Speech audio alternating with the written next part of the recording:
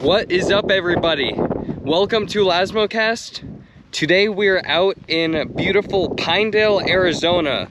We are looking at some Cretaceous age fossils, or we're looking for some Cretaceous age fossils from what I believe is an undescribed locality or an undescribed formation dating back to, I think, around the late Cenomanian. So there's some ammonites known from here. And there's also, what's interesting too, is some Cretaceous age petrified wood. You know me, I'm into the shark stuff, the chondrichthyans, but you know, we're here looking for anything. Who knows, maybe there's even dinosaur stuff. Never know.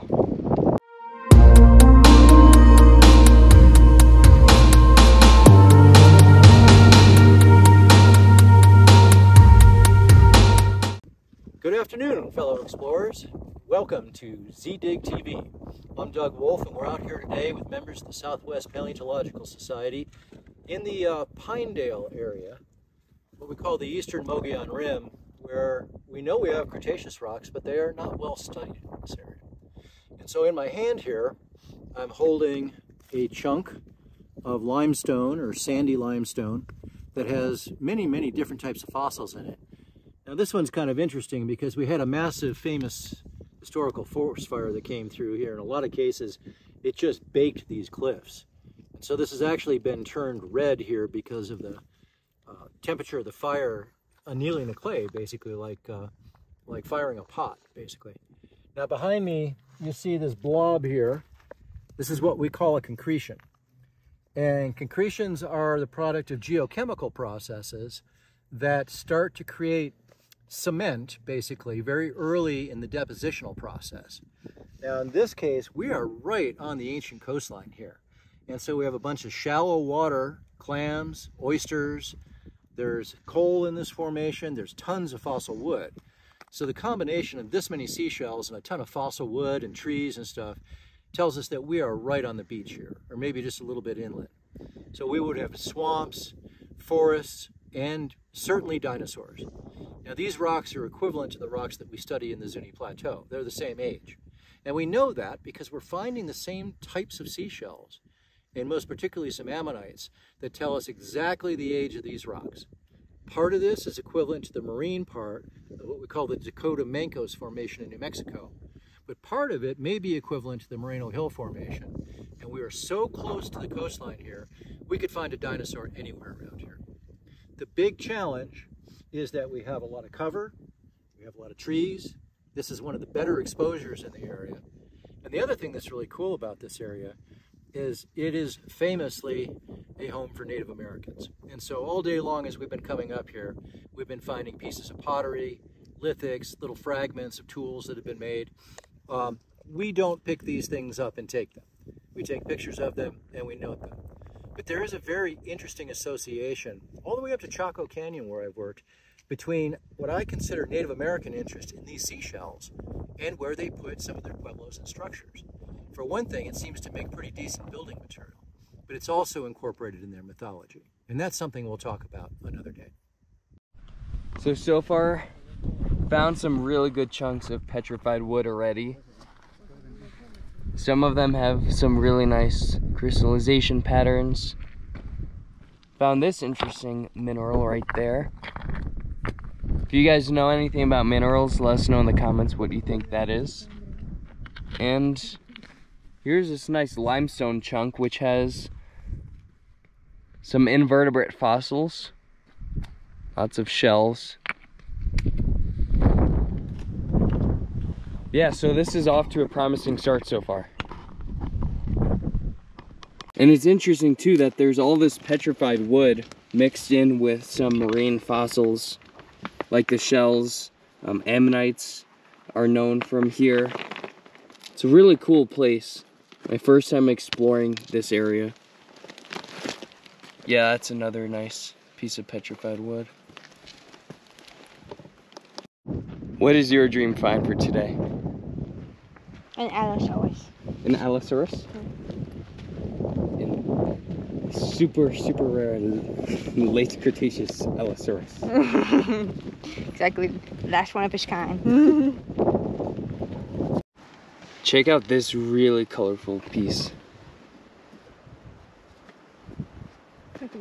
That's pretty. So looking at these chunks of sandstone, you can see all of these bivalve parts, not super well preserved. Yeah, but there's a bunch over here that. Yeah. There's one right there. Let's try and.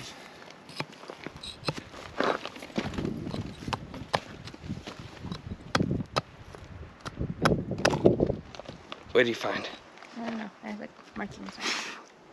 I think that's a little piece of petrified wood, maybe. Here are some more bivalve bits and other pieces in this rock.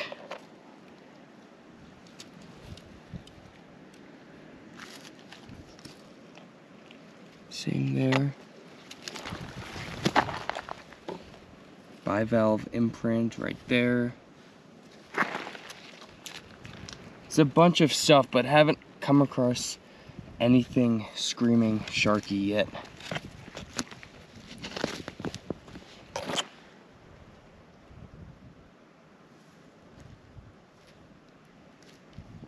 Yep.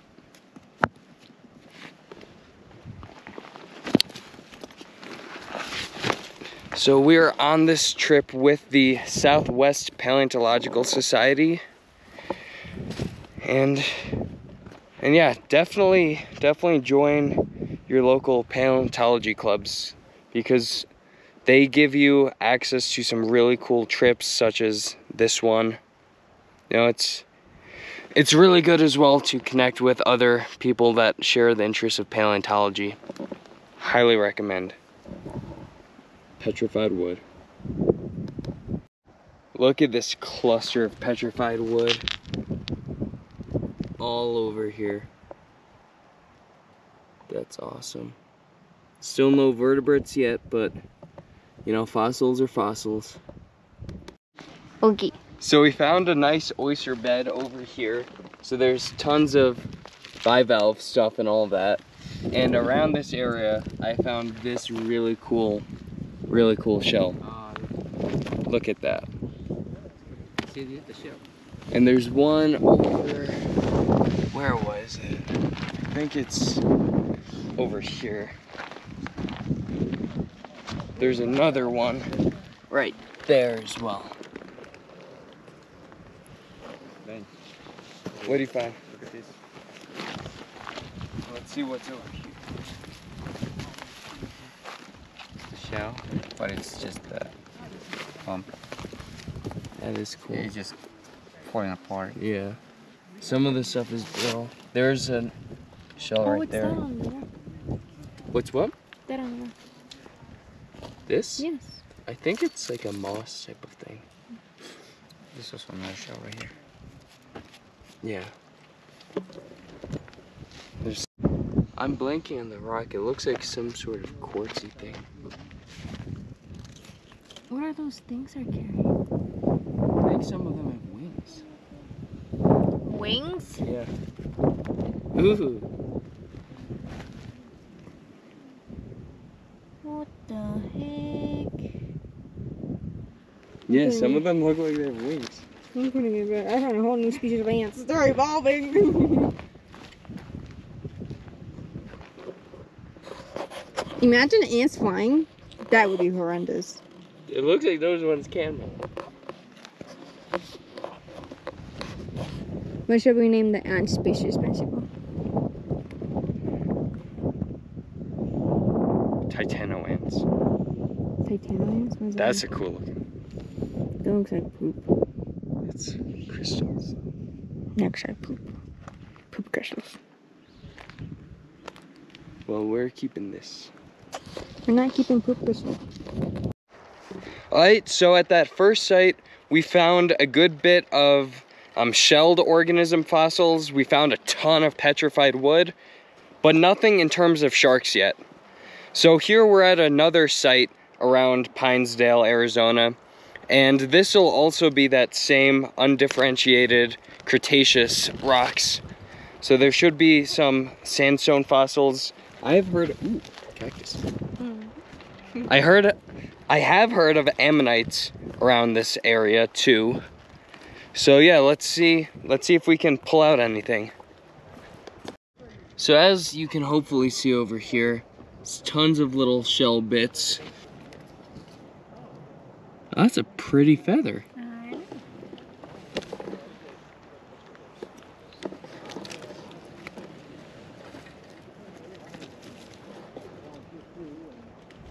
There's a piece of what looks like petrified wood.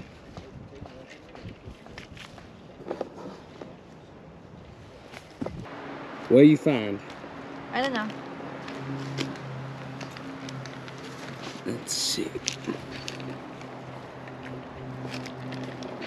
Well, it's definitely something. I think it's a shell bit of some sort.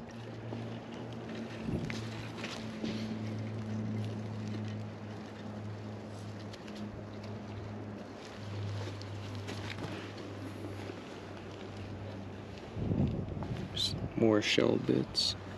Ooh, this is cool. Michelle.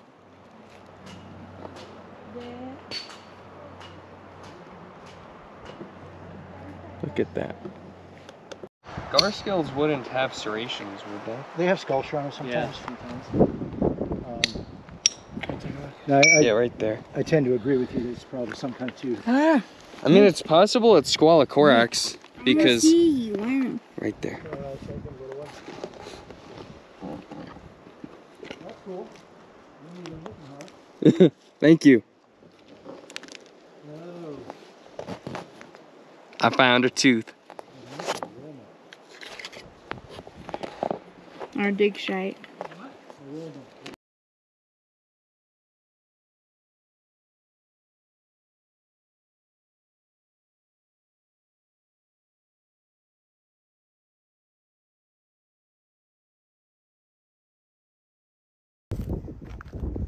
So we just got to the main fossil bed layer here, and I just found this.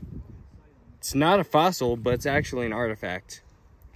Now, because in Arizona, you can't take these things, we're gonna leave it behind, but it's still cool to document. This is apparently a Puebloan artifact. This is a piece of pottery dating back to around 1200 years old.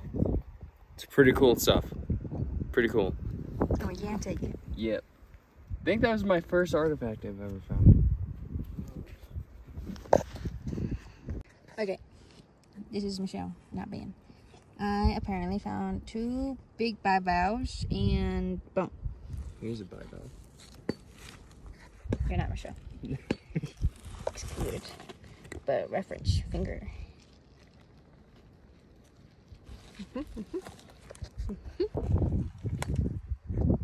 It's pretty long. What did you say they were? Bivalve. But what are they? So it's like a shell. It's a shelled organism. Yep, bivalves are still alive today, albeit probably not this species, but still. Interesting. So Here. this... Can you spot me? Let us know in the comments if you see anything. Oh, wow. Yeah, that's a rock.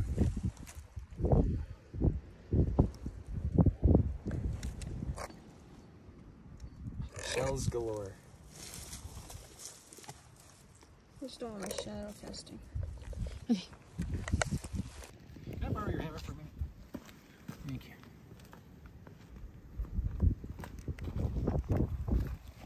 Oh, put it in for reference. Go.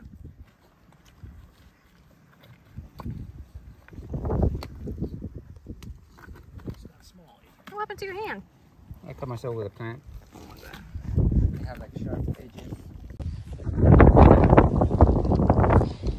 I got something for you. Let me see. Oh, wow. Look Oh, at that that's petrified joy. wood. There's little crystals in it. Mm. Some more petrified wood for you. Nice shell. But then what's really interesting is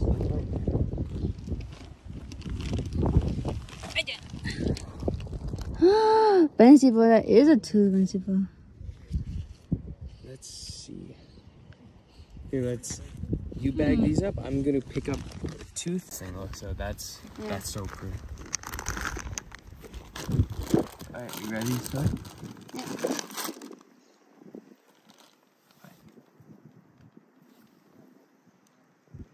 Yep. That is a Finally. shark tooth. That is a little shark tooth. Oh my god, 2 days with nothing. Well, I found one tooth yesterday, but this is... Well, not for sure. Yeah, well, that one we'll have to look through the microscope, but this is definitively a tooth. Let's see, based on the striations and the cusp structure, this is possibly a Scapinorhynchus, which is a relative of the goblin sharks. But it's difficult to say because of the condition on it. But yeah, it's freaking cool.